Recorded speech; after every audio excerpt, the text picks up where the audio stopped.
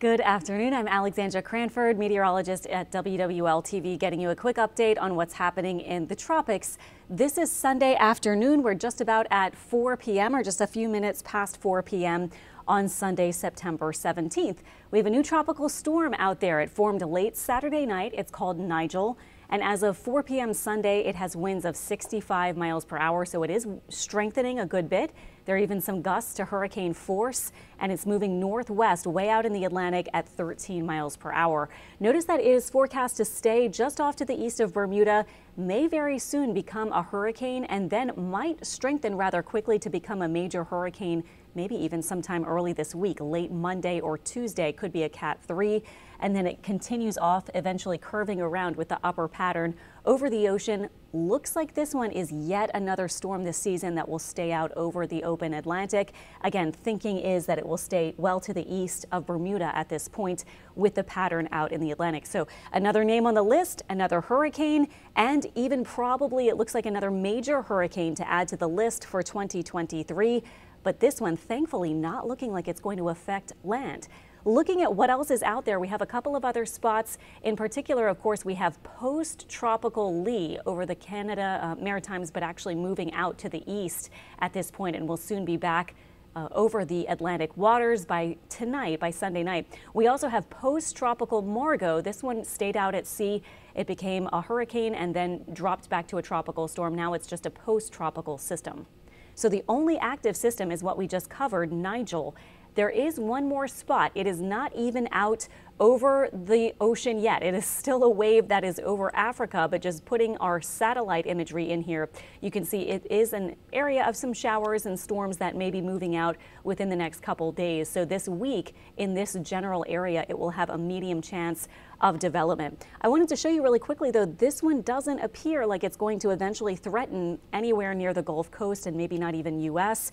This is our model starting a couple days from now, September 21st, that our models are picking up on some low pressure centers here not far from the African coast. We are expecting it to move out, but then may take that very familiar curve off to the north, keeping it potentially away from the Caribbean islands and maybe curving it somewhere out over the ocean, very similar to several systems that we've seen out so far this year. So this is by September 27th. Remember, this is just a very early look at what might be happening, many days from now, but just wanted to give you the little early look at what might eventually occur. These are our 2023 hurricane season names. Of course, we've made it through Nigel at this point.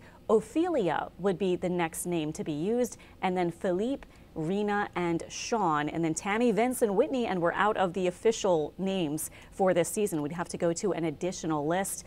Checking hurricane season so far, we have had 14 named storms. Keep in mind, the average for an entire Atlantic season for named storms is 14. So we've already reached that number.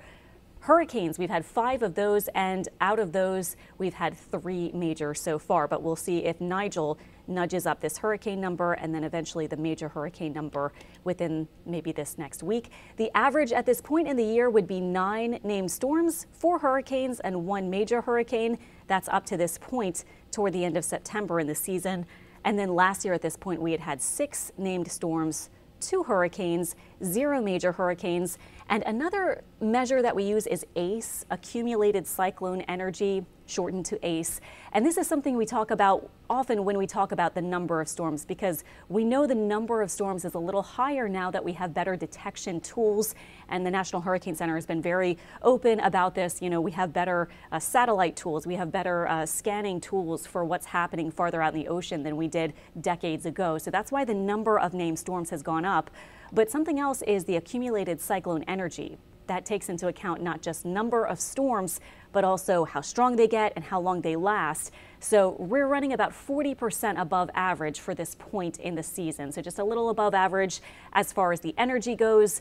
As far as the numbers of storms go, we are well above average. The average at this point, again, would be 9. So we will continue to keep you updated. But as of this point on Sunday afternoon, September 17th, just watching what's happening out there, tracking Nigel, tracking that next wave throughout this week. But no threats at this point for our part of the Gulf Coast or even for the U.S. At this point in the season. So we'll keep you updated. Take care. We'll have more for you, of course, coming up on WWL-TV and WWL-TV.com.